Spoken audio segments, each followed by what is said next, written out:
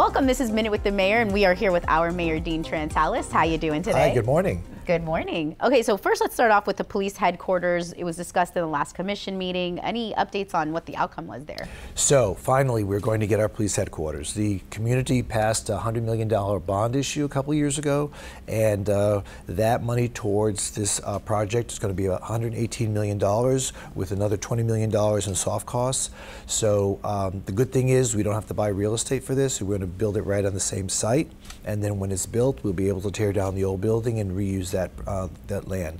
So it's exciting. We're finally going to have a building that will withstand a Category 4 or 5 hurricane.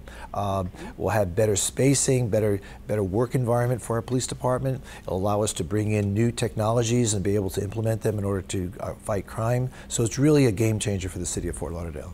Inter-Miami was also discussed at the last commission meeting, and what's going on with the progress there? So Drive Pink Stadium, which was built back in 2019, unfortunately, like 2 days before we were going to have our opening game, we were told to shut down all public facilities. So the folks that invested in our community, over $165 million, building a beautiful 19,000 seat stadium, as well as a football field and practice fields for our kids, creating a soccer academy, and all kinds of things are happening there. But as part of the deal, they had agreed to build public facilities in the south side, 20 acres of land.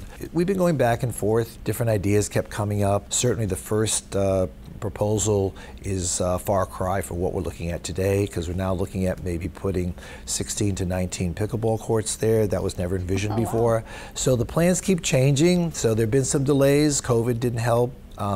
But we decided, instead of arguing over what they should build or what they shouldn't build, we decided to give it to a mediator, and our former Mayor Jack Seiler is obliged to be our mediator. Oh, so we're excited. I know he'll come up with a good conclusion, and we'll be able to move forward for the public. Solid update, Mayor. Thank you so much. And let's talk about the fun stuff. Spring break is in full swing, so all going smooth though, right? So far, the kids are coming from all over the country, and all seem to be having a good time, and I see them all over the city.